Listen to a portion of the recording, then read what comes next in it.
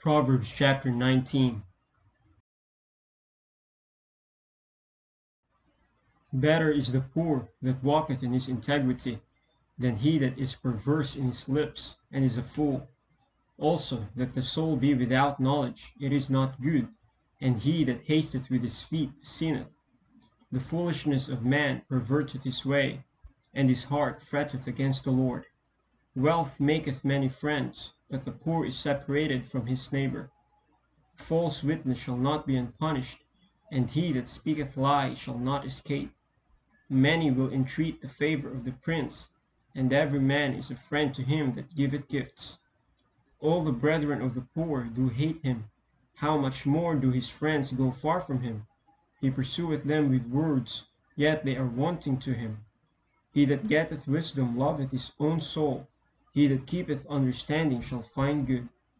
A false witness shall not be unpunished, and he that speaketh lies shall perish. Delight is not seemly for a fool, much less for a servant to have rule over princes. The discretion of a man deferreth his anger, and it is his glory to pass over a transgression.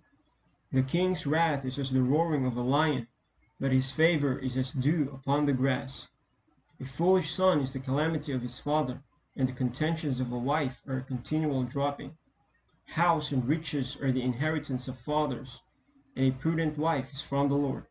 Slothfulness casteth into a deep sleep, and an idle soul shall suffer hunger. He that keepeth the commandment keepeth his own soul, but he that despiseth his ways shall die. He that hath pity upon the poor lendeth unto the Lord, and that which he hath given will he pay him again. Chasten thy son while there is hope, and let not thy soul spare for his crying. A man of great wrath shall suffer punishment, for if thou deliver him, yet thou must do it again. Hear counsel, and receive instruction, that thou mayest be wise in thy latter end.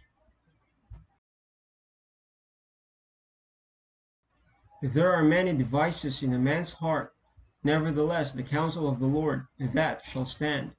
The desire of a man is his kindness, and a poor man is better than a liar.